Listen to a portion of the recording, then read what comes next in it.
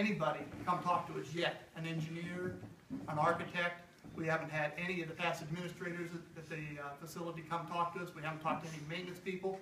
We are in the dark about what is going to happen around at the Hab Center and what we're going to inherit if we have to take it. Now, we all know the school board needs the Spainhauer building, and we're all trying to work as hard as we can toward that, and I hope it works out. And I'd also like to put in a little plug for their levy to pass. They're just trying to break even on this levy. We need it to pass, and I'll leave on the school board. But Carol's here tonight, and best of luck on that. All right. So we haven't really talked to anybody as a council. I don't know individually if people have or not, but we also haven't heard.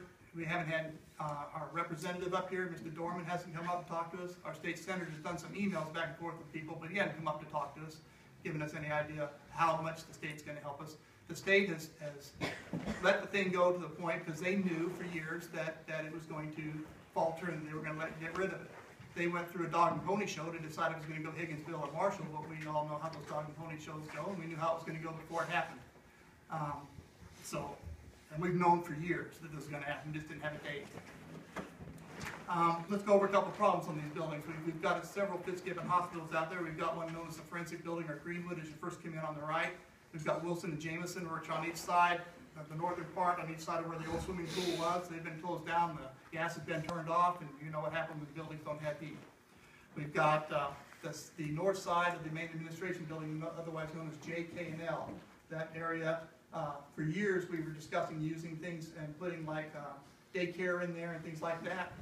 The state said it would not pass their regulations to put kids in there, or even the clients we had out there. They finally took all the clients out of there too, and now there's not even office space in there.